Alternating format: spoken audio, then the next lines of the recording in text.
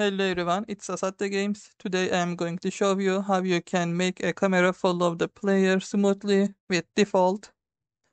For this I have this project that you can download from the link I am going to leave to the comment section. I share the project files on my itch.io page. It's asatyagames.itch.io. If you go to this page, you can download all the projects I use with my tutorials. While you are there, make sure to follow. For this tutorial, I have learned what we have used so far. I have two files, one from tile tutorial and one from the tile sheet animation tutorial. From the tile tutorial, I used Tiled, the external program, to create a tile map so we can see the player is moving. And from the tile sheet animation tutorial, I have this player animation tile source where we control the player's animations. If you don't know how to make the player move or how to create the tile map with auto tile, with terrains, then you can go and watch these videos. But in this video, I won't be teaching about them, but I will show how you can use a camera to follow the player so a player cannot go outside of the window. To make this, first go to main collection, right click to the collection and add a game object. Let's name it as camera parent. After that, add a component to the camera parent, add camera as component. As you can see, camera doesn't have any position or rotation because you can't control position or rotation of the camera directly. That's why you need to first create a game object and attach the camera to it. But we can move the camera parent, as you can see. If you press Ctrl and use right click, you will see the world is actually 3D even though we are developing a 2D game.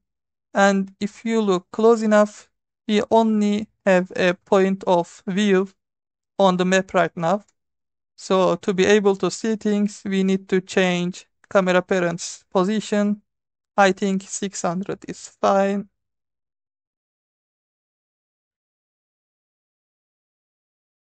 After that, we will need to create a script. Right click, new script, and name it as camera parent dot script. On the init function, we have this line. This line makes sure we are seeing what the camera shows. After that, on the update function, we first get our position, then we get player's position. Player is on the main collection and named player. That's why we use main and player. After that, we create a vector named xy vector. We use vector math to get a vector tree out of it, and we use player's x and y values for this vector, but we set the z value from the camera parent. The reason why we do that is we are going to make the camera follow the player's position, and if you take the player's position directly, z value as well, then camera and player's position will overlap, and the camera will not be able to see player or anything else. Then we use position equals vector math and lerp. We use lerp for smoothness. This value decides how smooth it's going to be. If you set this to 1, it's not going to be smooth at all. If you set this to 001, it is going to take too long for this to catch up. So I think 0.03 is fine for this tutorial. It's also easy to see. The second variable on the lerp is where you start from, and the third variable is where you want to end up at. Then after the lerp, we set the game object's position. For this to take effect, we need to add the script to the parent. Right click to the parent and add component file. Select the camera parent script. Now if we use Ctrl B to run the game, you will see camera actually follows, but the visuals a bit stretched out. So to solve this, go to camera and select auto aspect ratio. Then let's test again.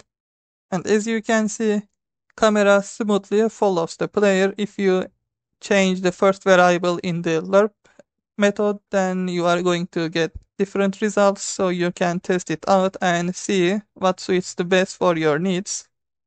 And this is how you can make a camera follow the player smoothly with Defold. I will leave the link for this project to the comment section. Thank you for watching and have a nice day.